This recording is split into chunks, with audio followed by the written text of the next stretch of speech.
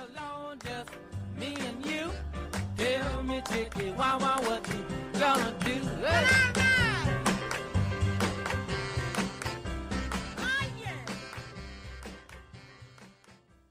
Hi, it's Garbo, and this is Tuesday Thing. This week's post is a prequel to next week's post. The next Tuesday Thing will have some stories and information about a screenwriter who was also a short story writer. And he wrote one of 3 segments of an early anthology type film, one of those collections where there are 2 or 3 or 4 stories told together, usually 3 or 4 shorter films, and they're put together to make one presentation. Sometimes when I'm doing some of the research for these posts, I come across hidden gems, or I have a happy accident and run into some cultural bit of something that's important to me. And that's what happened to me this week. The anthology film I mention in next week's post is called Flesh and Fantasy, and it came out in 1943. One of the other segments, not one that I'll include next week, but one of the others, the one that's considered actually the best of the group, and I agree, has Edward G. Robinson in it. I saw this film, the entire film, on cable a long time ago. I don't remember if it was Turner Classic Movies or whether it was a late night film type situation. And while I saw the whole thing, the part that I remember is the segment with Edward G. Robinson in it. Of course, that set me to looking around online to see if I could find the film or a clip of it. And I'm afraid the golden era of finding old movies for free on YouTube is over. The owners of these films are reclaiming them and putting them into their libraries, and now, they want you to pay. So there was a magical time when you could get old movies for free on the internet, and that time is past. So I was not able to find enough copy of Flesh and Fantasy at a price that I'd be willing to pay. However, I did realize from my internet research that the Screen Guild Theater had done a production of some of the segments of Flesh and Fantasy, including the one that Edward G. Robinson is in. The Screen Guild Theater was an old-time radio program, and it ran on CBS radio all through the 1940s. It started in the very late 30s, like 38 or 39, and it went till just when old-time radio really faded away, which was in the early 1950s, like maybe 1952, 1951 to 1952, somewhere in there. So the golden days for Screen Guild Theater were the 1940s. It's easy to get the Screen Guild Theater a little mixed up with the Screen Actors Guild, or SAG. And there is sort of an overlap in the sense that the Screen Guild Theater was its own thing, but the proceeds that would have been paid to the actors didn't go into their pockets, but instead were donated to the Motion Picture Relief Fund, and that went directly to help actors, crew members who were on hard economic times, and some of the money also went to build a facility that was part hospital, part nursing home, and part low-income housing for people who were down on their luck. Others could use the hospital facilities, and those who had money paid, but those who didn't have money could get treatment for free. While the program was on CBS, it actually had other names, a lot of times, depending on who the sponsor was. Gulf Oil was a sponsor for a while, Camel Cigarettes for a while. The sponsor for the era when this segment that you'll hear today played in 1945 was a cosmetics company called Lady Esther. I don't know or don't remember what the title of the Edward G. Robinson segment of Flesh and Fantasy was called, because I think they each had a subtitle. But the Screen Guild Theater production just calls it Flesh and Fantasy because they were trying to promote the movie that was in the theaters at the time. So what we have here is a just under half an hour radio version, and it has some of the stars from the movie, but it also includes others, in particular Vincent Price, who plays one of the roles in the radio version. So I hope you enjoy this, and then next week there will be a new post which goes on to look at other aspects of the film Flesh and Fantasy, the screenwriter, and goes off into all kinds of other cultural connections. Thanks for listening. Good evening, ladies and gentlemen. Tonight, Lady Esther presents the Screen Guild Players in an episode from Flesh and Fantasy, Universal Pictures' absorbing study of destiny and the power of suggestion. It stars Vincent Price as Podgers, Edward G. Robinson as Marshall Tyler, and Dame May Whitty as Lady Pamela Hardwick. The Lady Esther Screen Guild Players in Flesh and Fantasy.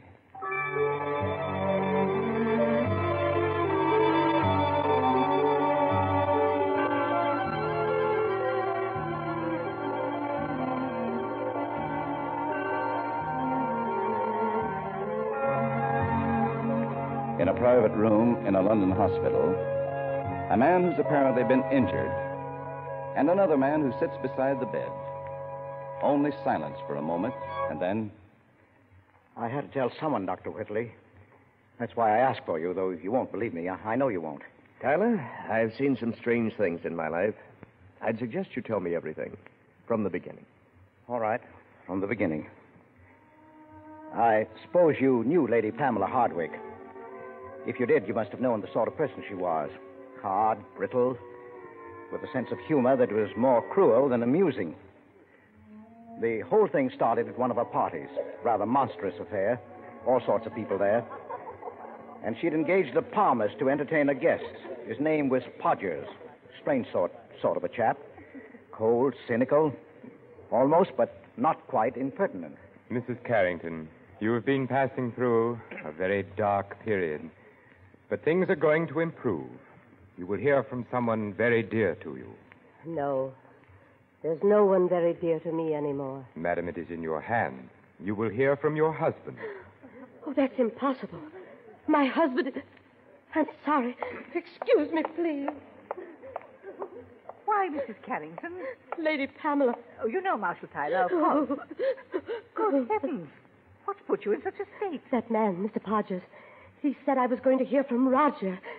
I'm afraid it was the shock. You'll have to excuse me, please. Marshall, isn't it thrilling? She's going to hear from Roger. Really? Well, Roger Carrington's been dead for 2 years, hasn't he? Almost 3. You know, Lady Pamela, I think you get a kick out of upsetting your guests. Well, why not? Well, last week it was that bogus media manifesting supposed ectoplasms all over the place. The week before, voodoo. Well, my liver won't permit me to drink. I'm too old for romance. And we English are so beastly dull. We're not like you Americans. We need whipping along. Well, can't you find some better way to squander your money? Should I give it to the poor and start a revolution? Oh, Flora. Hello, Pamela. Hello, Marshall. Flora. Hello. I got the most wonderful palmist here. You will set him read your hand. Oh, really, Pamela? I don't But think I I'd better. insist. Come along. Now, Pamela, please. Now, Lady Flora, you may as well relax and enjoy it. And Mr. Podgers, here's Lady Flora. Will you read her palm? If the lady will give me her hand. Well. You play the piano. That's right. Lady Flora is passionately fond of music. Madam, I think you mean musician. And you, sir, why do you think I'm a fraud? Who, me? I haven't said one word yet. But you can hardly expect me to approve of all this. Everyone has a right to his own opinion, sir. But may I ask why you disapprove? Well, because if you can read the future in our palms, we human beings are only the puppets of some force from which we cannot possibly escape. Precisely. Well, you're kidding, aren't you? Not at all. May I look at your hand, sir? Oh, sure. I do not claim to be an oracle, but it is very plain that you're a lawyer. A bang-up one. A bachelor, and head over heels in love. You think so? It's right here in your hand. And the lady in question will say yes. Well, you're wrong there. Definitely. I assure you she will. You're a very lucky man. Oh, but this is wonderful. I must find Rowena. Where is she? Where's that girl? Mr. Podgers, any more misinformation? Well, let me see. Your hand indicates that... Well? Nothing. I see nothing at all. Yes, but you do. I can see by your face. Oh, please, Mr. Podgers. Well, the gentleman will go on a trip somewhere. Probably on his honeymoon. Yes, that's it. On his honeymoon. I don't think.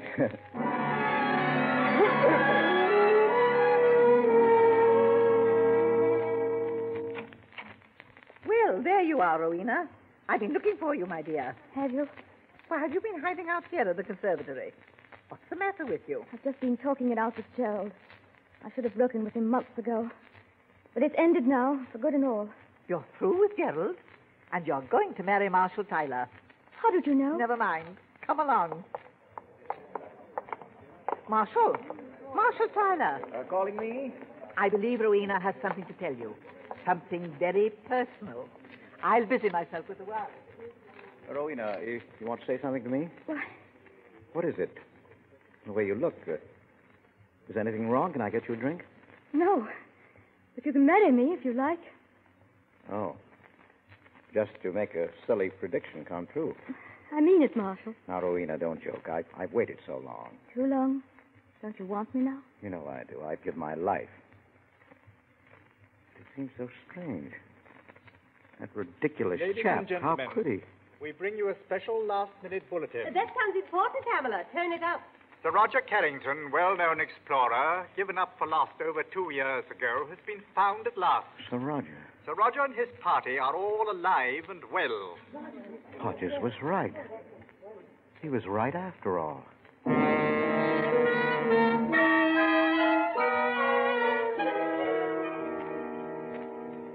Mr. Podgers, my coming here to your place tonight was no casual whim. Last night you saw something in my hand. I demand to know what it is, and I'm prepared to pay you £100. You aren't, really.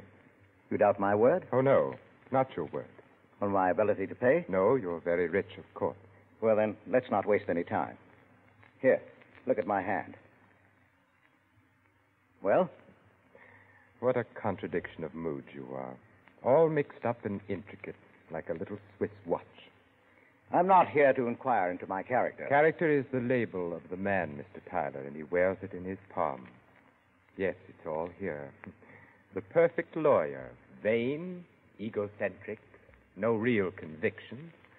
You'd have made an excellent criminal lawyer. I'm not interested in crime. But you will be.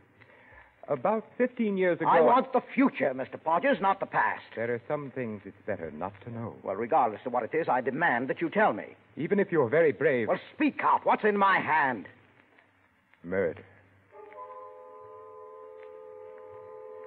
Murder? You're going to kill someone, Mr. Tyler. That will be £100, please. Yes. Yes, That's funny. My wallet. I'm sure I had it in my... You will find your wallet at home, on your bureau. Yes. I'll send you a check. Oh, and on your way home, it might be wise to avoid Whitechapel Street. Good night.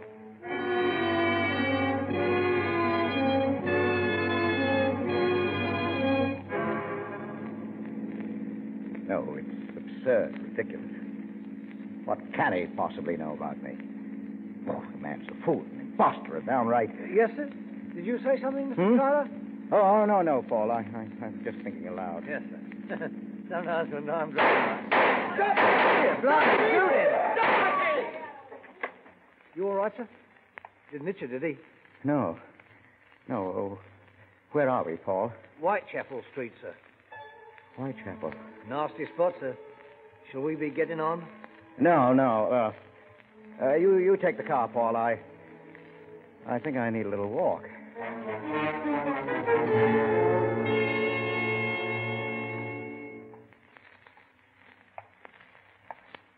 Walk, Mr. Tyler.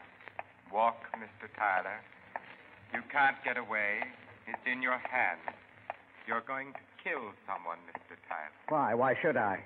Why do I have to? Are you talking to me? Huh? Oh, no, I wasn't. I was just... Funny. There ain't nobody else about. Now, don't you go talking to yourself like that, chum. Folks like to think you're balmy. Balmy? Maybe I am. Maybe I am going out of my mind. Now, take it easy, fellow. Pull yourself together. Yes, I must. Now, how could Podgers really know? But he knew about Rowena, didn't he? Shot in the dark. And Sir Roger Carrington. Coincidence. And my wallet. Well, you're always forgetting your wallet. And Whitechapel Street. Oh, forget it, will you? Put it out of your mind. Yes. Yes, I will. That's what I'll do. I'll put the whole thing out of my mind.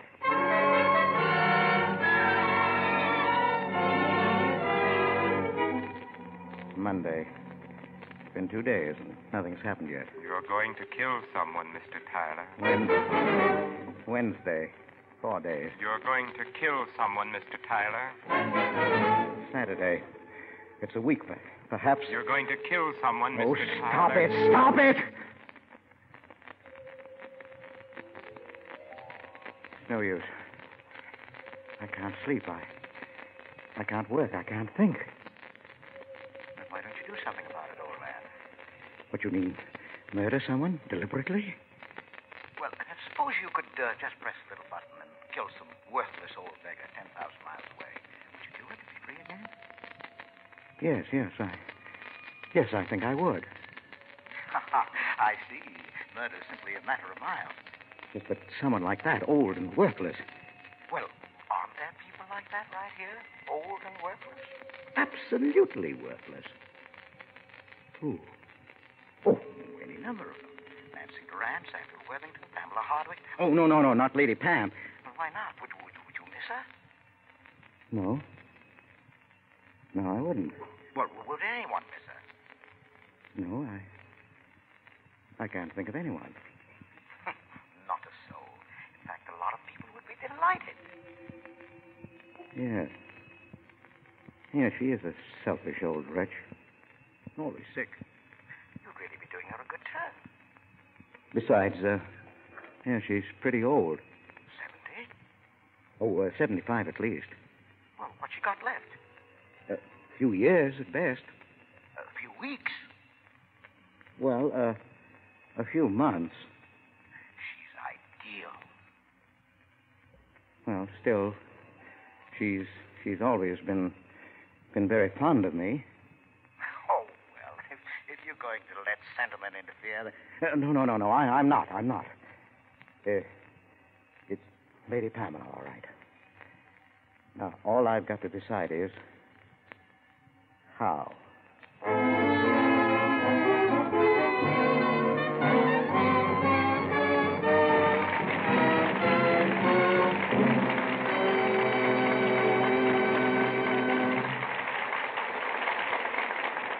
The second act of the Lady Esther Screen Guild play will follow in just a moment. Now, a word from Lady Esther. Have you the courage to look 10 years younger? Have you the courage to look lovelier and more romantic? Women say my new shade of face powder, Bridal Pink, does just that. They say they can actually see the years slip away when they apply Bridal Pink. They can see the faded, yellow look vanish from their skin. See it take on a quality of beauty and radiance that's like a magnet, attracting all eyes. Bridal Pink is a new kind of shade, based on an entirely different principle in color blending. It's not for just one particular skin coloring, but for 4 basic skin types. Bridal Pink is equally flattering whether your hair is blonde, brown, auburn, or black.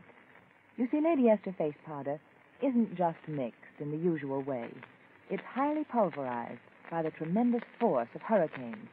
Pulverized so fine it feels light as a feather on your skin. Yet it completely covers tiny lines and blemishes. And though it's light and cool as a summer breeze, it clings 4 hours and longer. It even makes your features look smaller and daintier. If your druggist is sold out of Bridal Pink, ask him to order it for you, but accept no other shade. For remember, only Lady Esther Bridal Pink face powder can give you the look of a woman in love. that happy, radiant look, that look of complete self-confidence.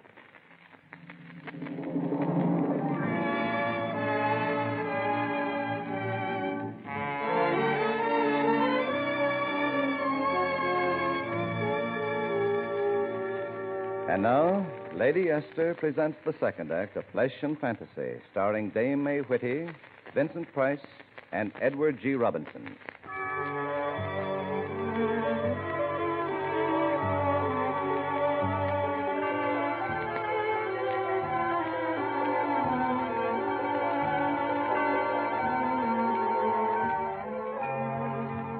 The hospital room again. The same two men. And after another long moment of silence. So, you decided to kill her, Tyler? Now, Whitley, what's the matter with you? Haven't you been listening? I didn't decide. The whole thing was decided for me. How did you go about it? And I got hold of some poison, sacchinatine. And then I bought a box of chocolates. Very lovely box. Cloisonne, 17th century, I think. And you poisoned the chocolate? Yes, just one of them, wrapped in silver foil. And then? And then I took it to Lady Pam.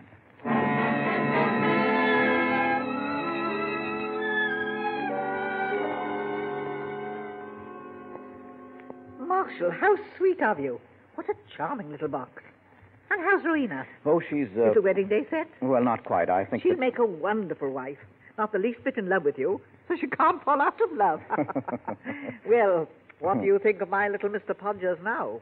Wasn't he superb, the way he told Flora about her musicians? Oh, yes, magnificent. They tell me that at a rehearsal of the symphony the other afternoon, a messenger from Flora arrived saying, same time, same place.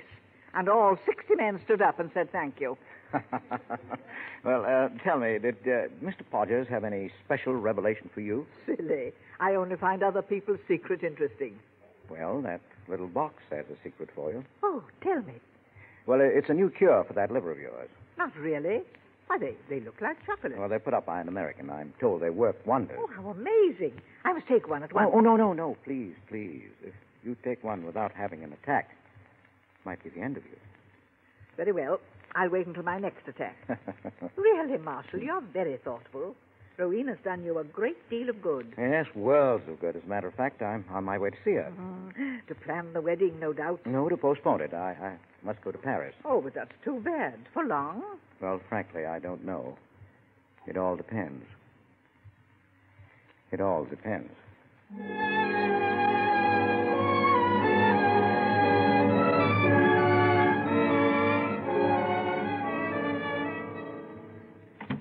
Marshal. Rowena, what are you doing here? What brought you to Paris? I had to come. I had to see you. Marshal, why have you run away from me? Yeah, but I haven't. You said you'd be gone only a few days, and here it's going on to 3 weeks. I thought you... Now, Rowena, please, I can explain. Oh, excuse me. Hello? Yes? What? When? Yes, of course. Yes, Monday at 3. Goodbye. Who was it, Marshal? My office. What is it? You seem so elated. Elated? Well, naturally, that call meant that we can go back to London. And? And we can be married. When? Right away, Monday. Day after that. All day Monday I'll be busy. Another client. Which one this time? Lady Pamela Hardwick. I think you know her. Well, of course I know. She's my godmother. Oh, yes, that's right, of course. Marshal, what does she need you for? Well, she doesn't need me, my dear. She died this morning.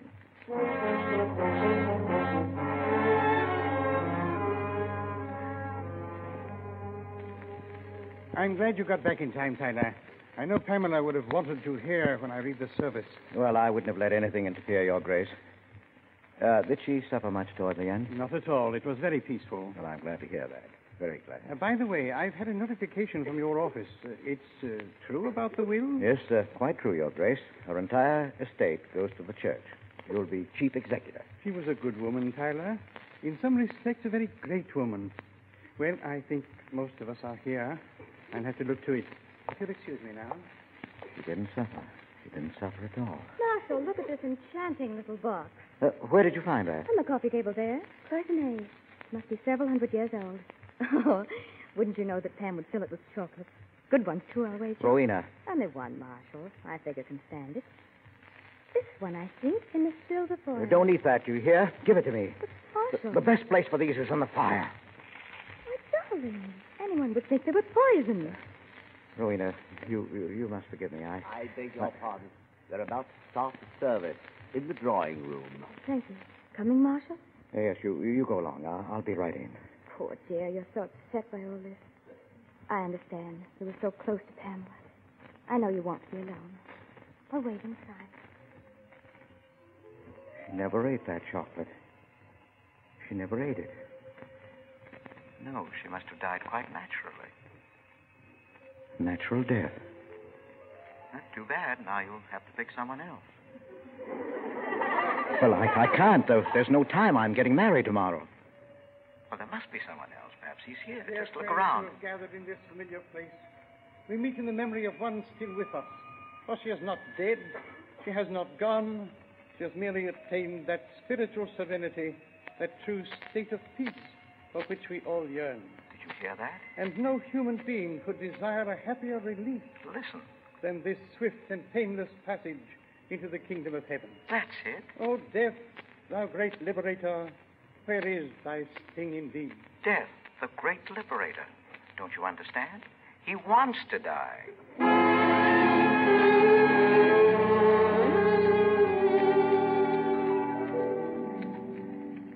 You see, Your Grace, I thought that if I came to you, told you the whole story, you might be able to give me the answer. It's possible. With that constant threat hanging over him, ruining his life, his career, everything he holds dear. Is he to blame for taking his fate into his own hands? This man, a client of yours, you say? Yes. In my opinion, he must be quite mad. Oh, no. Believe me, he's sane. As sane as you are. A victim of hallucination. Oh, no such thing. Surely, if it had been intended that we poor mortals should know what will befall us on the morrow, God would have provided some natural and simple way of our finding out. Cigarette? Thanks. He's off his guard now. Watch your chance. I cannot believe he would have entrusted such important matters to characters like this Mr. Podgers you tell me about. There's a knife there on the desk. It would be so easy. Believe me, Mr. Tyler, the fault lies with ourselves. The sin lies in trying to pry into what is no mortal affair. The knife. Pick it up. But Matthew says it's better Now. Put down that knife, my son, lest you harm yourself. Your Grace, forgive me, I'm sorry. I've got to get out of here.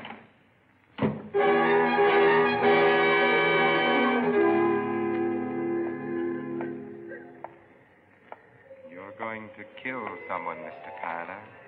You're going to kill someone. Mr. Tyler.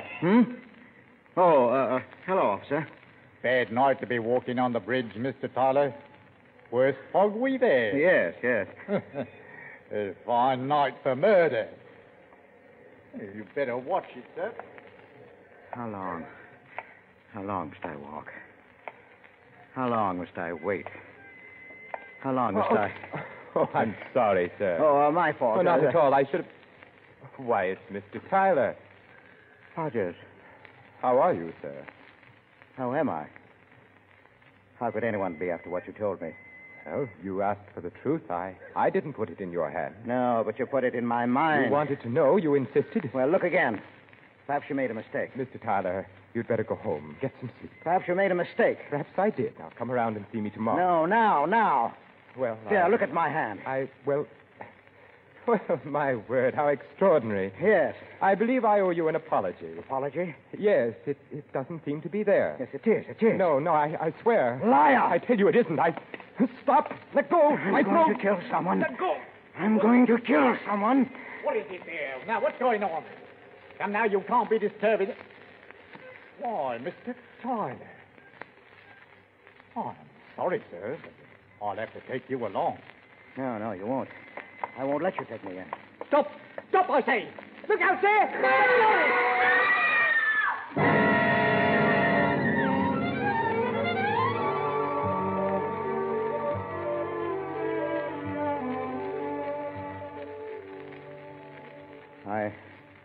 I didn't see the lorry until it was right on top of me.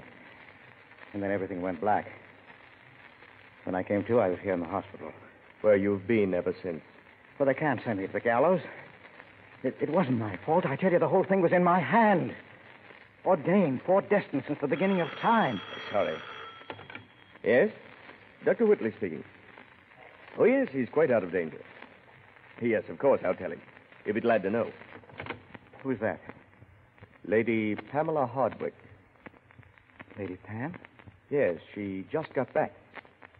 Got back? From Scotland. She's been there for over a month. And how could she? I don't understand. Tyler, you've been a very sick man. Rather nasty accident you had.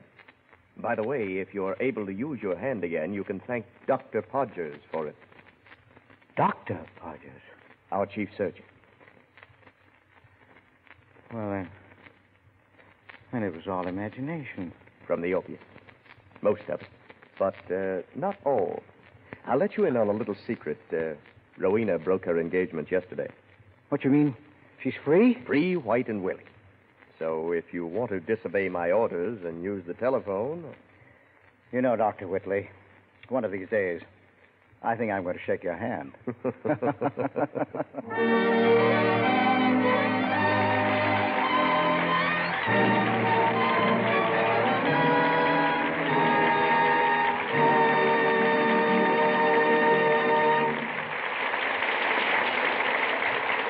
Thank you, Vincent Price, Edward G. Robinson, and Dame May Whitty for a most thrilling half hour. Well, surely, Mr. Bradley, you must know that we all consider it a privilege to appear with the Lady Esther Screen Guild players.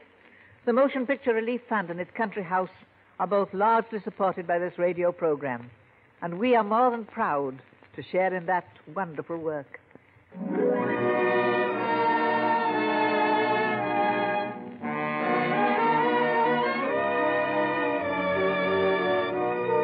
Next week, the Lady Esther Screen Guild players will present Smiling Through. It will star Lorraine Day, Sir Aubrey Smith, and Van Heflin.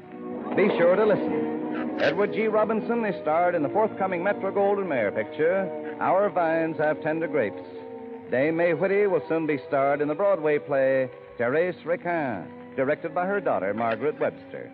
Vincent Price can soon be seen in the 20th Century Fox picture, Dragonwyck. Flesh and Fantasy was presented through the courtesy of Universal Pictures, producers of Uncle Harry. This is CBS, the Columbia Broadcasting System.